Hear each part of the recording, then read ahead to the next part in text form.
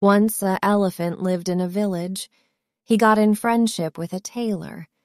The elephant used to a river for a bath.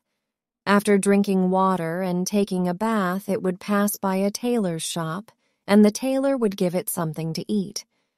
One day the tailor was in angry mood due to quarrel with one of the customer. The elephant that came as usual. Instead of giving anything to eat, he pricked the elephant's trunk with his needle.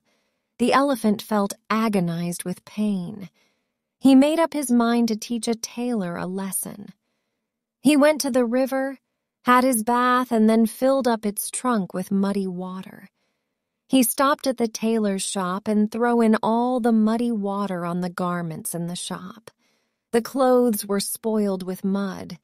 The tailor suffered a great loss. He felt sad for his misdeed. But it was too late. Moral: tit for tat.